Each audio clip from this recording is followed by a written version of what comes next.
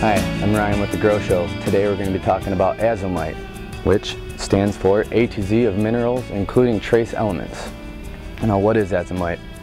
Azomite is a mineral product that is mined in Utah from deposits left by an ancient volcano in a nearby lakebed, excuse me.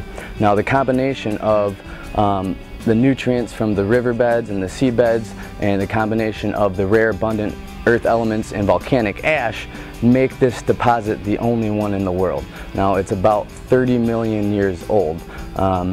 It was discovered by a gentleman named Rollin Anderson in the early 1900s. Basically, he was rolling through and discovered some of the natives spreading this pink ore dust on some of their crops, and it was producing larger crops, healthier crops, which held fruit and produced great flavor. Now, Rollin took this sample and had it analyzed, and it came back to be containing over 70 minerals and trace elements that the National Research Council considers essential. Trace elements are the key to all living organisms and are essential to certain chemical compound structures that influence the course of metabolism. They are vital in health for not only plants but also animals.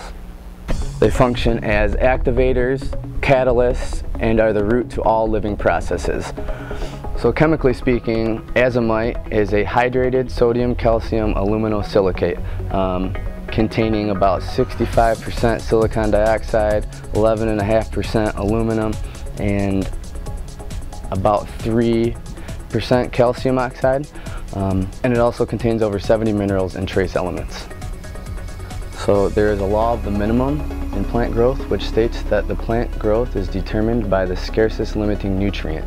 If even one of these nutrients is deficient, the plant's overall growth and immune system can be affected.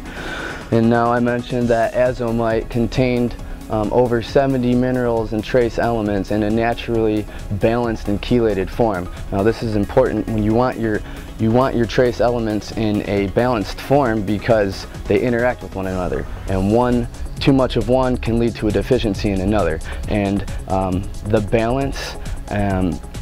balance of elements and the fact that they're naturally chelated makes this product tremendous for any type of plant use.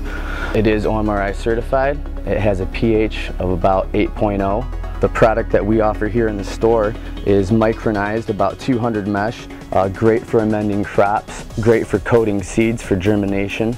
It's also available in slow release and granulated. The most popular is going to be the micronized. You can pick up a 44-pound bag of micronized Azomite here at the Grow Show for an everyday low price.